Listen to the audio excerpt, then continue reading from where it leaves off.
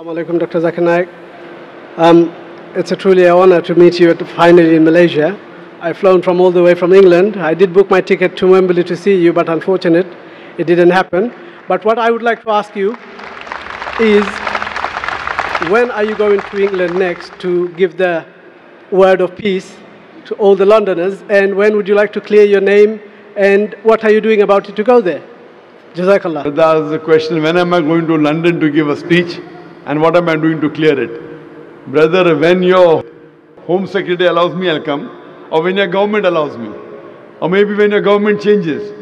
We have filed a case in the High Court, in the Court of Appeal, in Supreme Court. We had the best of lawyers.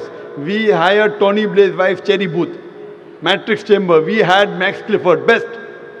Though the lawyers told me 99.9% you will win, I knew 95% will lose.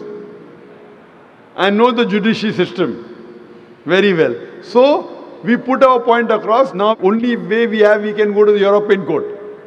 Anyway, regarding me coming, I don't have to come physically. I'm coming by satellite every day to UK. That's right. We are there on B Sky B.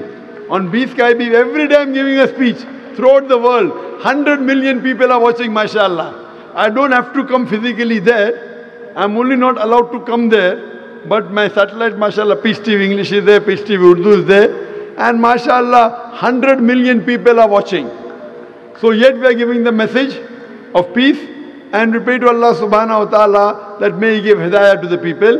And alhamdulillah, summa alhamdulillah. This is as our beloved Prophet Muhammad said, that one day Islam will enter every home.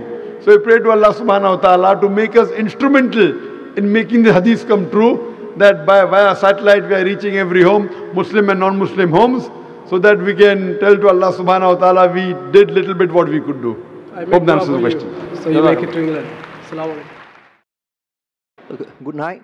My name is Lim Kim Piu. So I think it is good for the Muslim extremists. Muslim extremists against the Western Christian who are ego and proud.